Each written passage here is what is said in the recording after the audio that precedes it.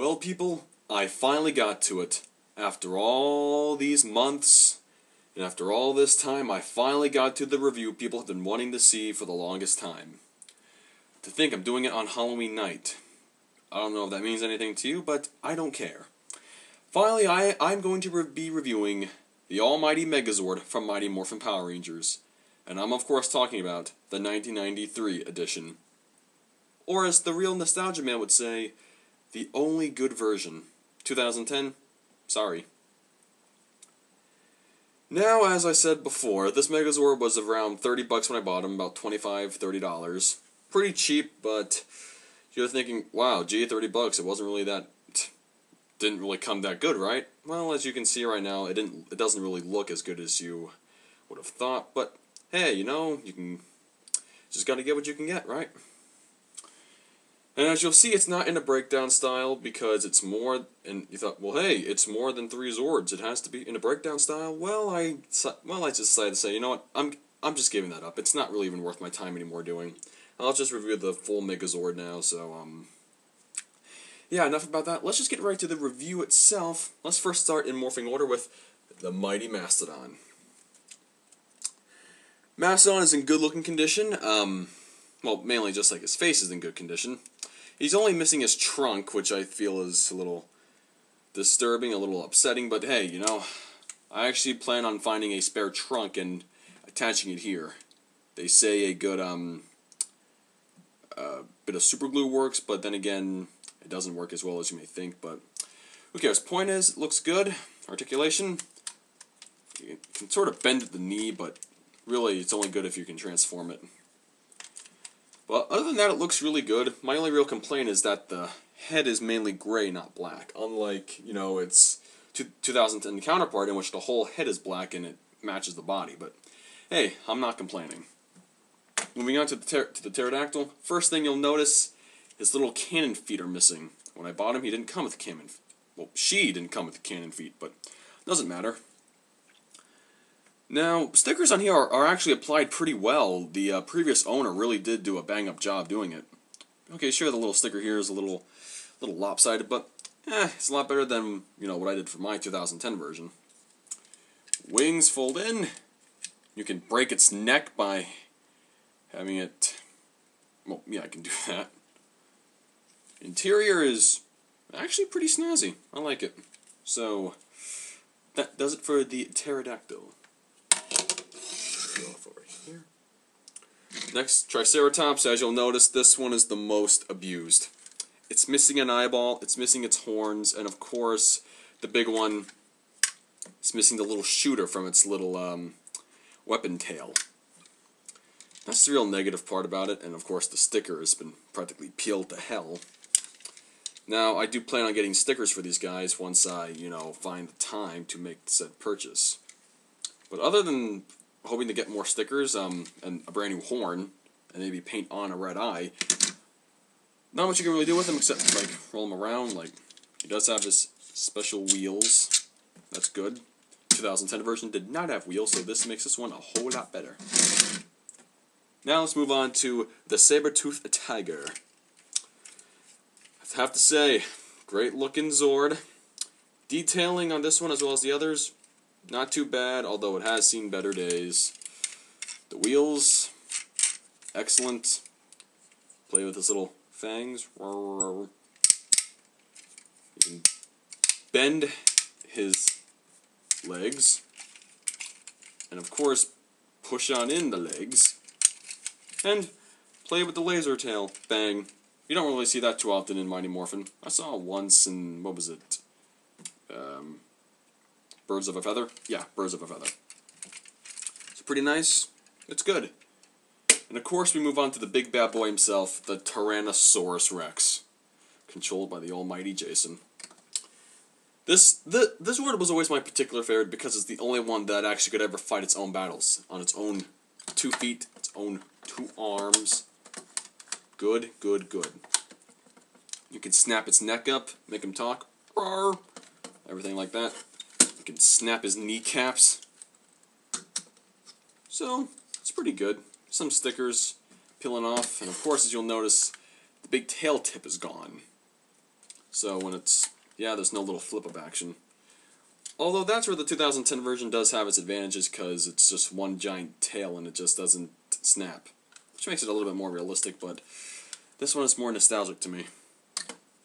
And before you even say it, no, I'm not doing a compare and contrast video. To me, it's just not worth my time. Just not worth my time. Because I'm pretty sure we all know what the differences are.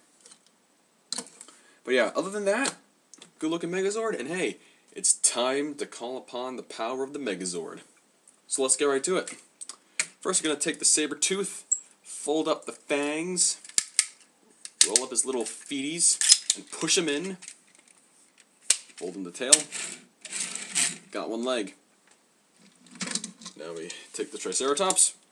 If you blink, you'll miss the transformation. Don't blink, don't blink, don't blink. Wow. So that's one other foot. Get Mr. Tyrannosaurus Rex. Bring up the legs. And then you'll just slide his knees and hands, his feet and kneecaps, so it looks like he's sitting. And then you will snap the kneecaps into the little sockets on the Megazord. Well, the Megazord's, bums, if you will. So we got things going, Next we're going to fold up his little arms over here. Next we're going to snap the Mastodon's head off. And we're going to split him open, giggity. Fold up his arms. One thing to make sure of, make sure the tail is out so you can connect to the back. And they'll snap on, just like so. Fold the legs out a little bit more. Alright. Oh, there we go. Great. Next we will take his head, open up the little tab in the back, and then that connects to the little hole on the T-Rex's chest. For me, I just move my head upwards just so I can fit in more easily. And finally, jump over here, take the pterodactyl. Now there are two little connecting joints right on its side, and there's some little grooves around here, around the mammoth's feet, well, Mastodon's feet. That will slowly connect in, and there we go. That's good. Now we got the finished tank mode. I have to say, it's pretty good looking. I've always preferred the tank mode. In fact, I think every single Megazord should have its own pre-warrior transformation, just to make it look more, scary. Now, as you'll notice, it just doesn't look complete without the little cannons on front.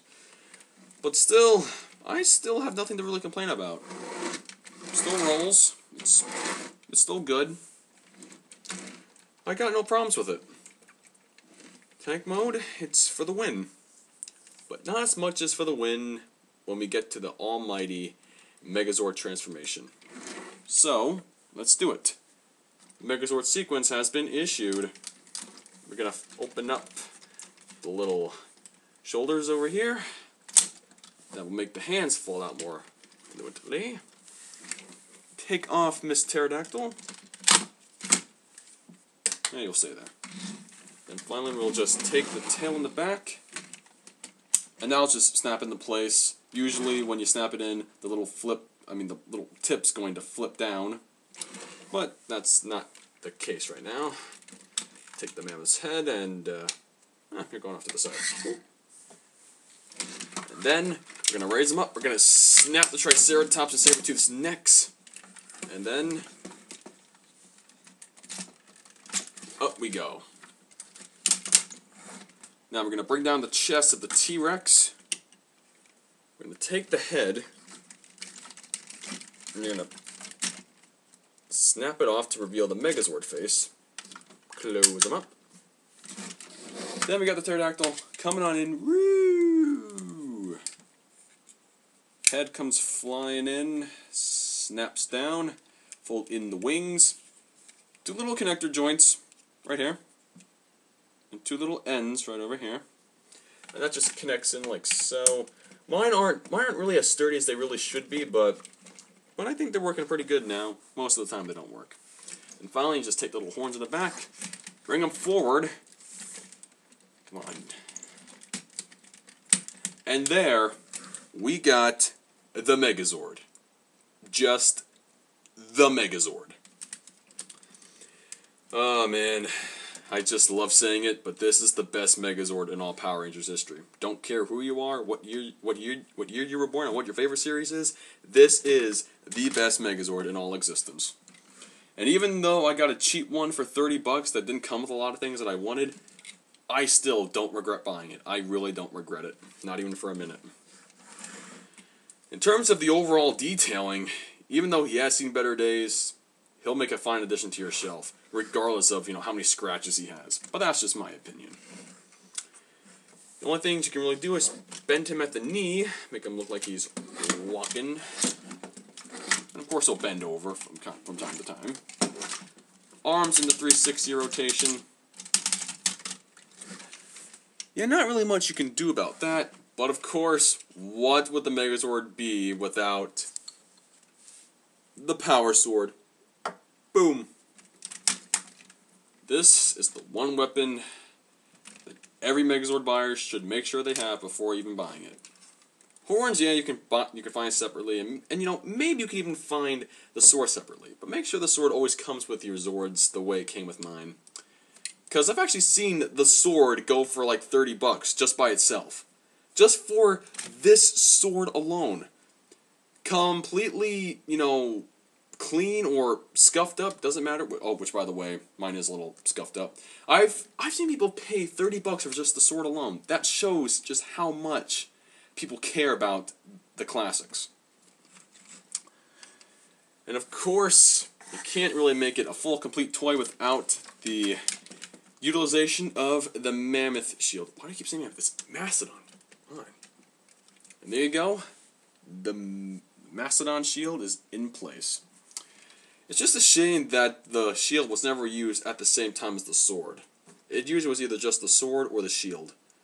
Usually the shield has only been used on rare occasions. My most favorite occasion was when it was used to block Tommy's power beam when it was being fired toward the Megazord, which by the way I thought was a stupid fight. I mean, come on, you got a 7-story, not 7-story, maybe like a 30-story tall Megazord fighting off against a 6-foot tall man.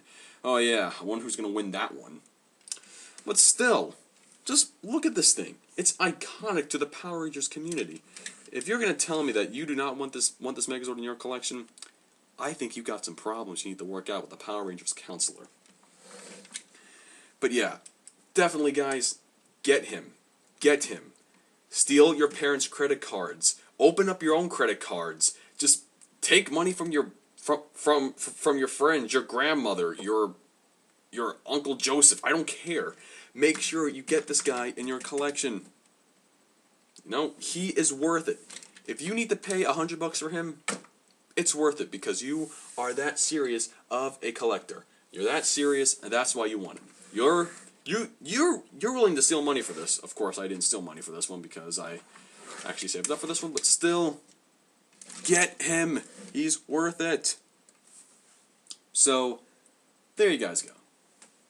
Well, anyway, guys, that's it for this review. I hope you guys enjoyed it. I hope you all have a happy Halloween, and I hope you have a lot of sugared-filled dreams from your candy. So, with that being said, I'll see you next time, and just take care of yourselves. See ya.